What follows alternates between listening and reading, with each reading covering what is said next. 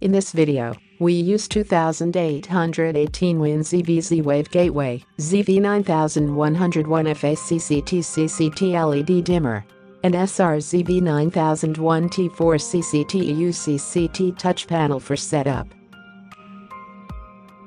Wiring the three devices correctly, power on them.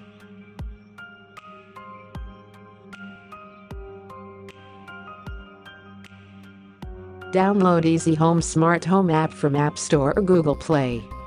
Then connect your phone's Wi-Fi to easyhome. The password is 0123456789.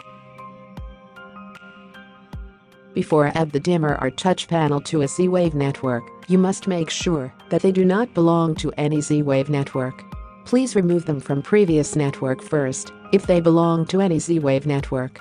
Please refer to the part exclusion in factory reset for how to remove them from a Z-Wave network. Now add the dimmer to Z-Wave network.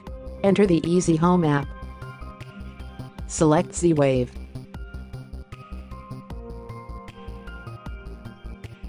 Tap the plus button, create a new room and enter the room.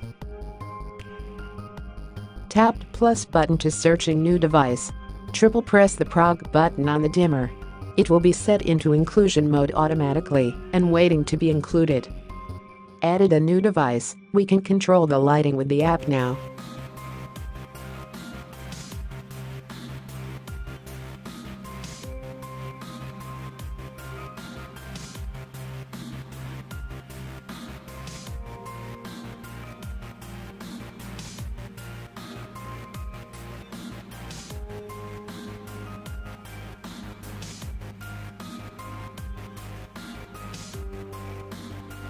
Before add the dimmer or touch panel to a Z-Wave network, you must make sure that they do not belong to any Z-Wave network.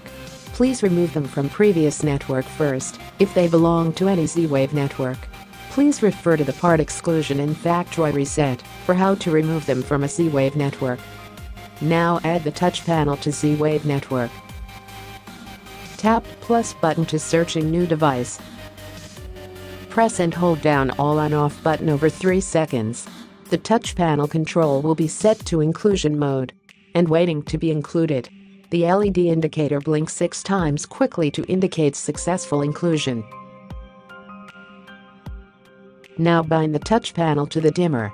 Select a group, select and tap a device from the unbind device list. Here the dimmer is displayed as a CCT device in the list. Tap it to bind to the touch panel. Then the dimmer will appear in the bind device list, which means successful binding. Before the touch panel quits inclusion mode, the LED indicator will stay solid on. Please be patient to wait LED indicator to turn off. It may take 25 seconds. We can control the lighting with the touch panel now.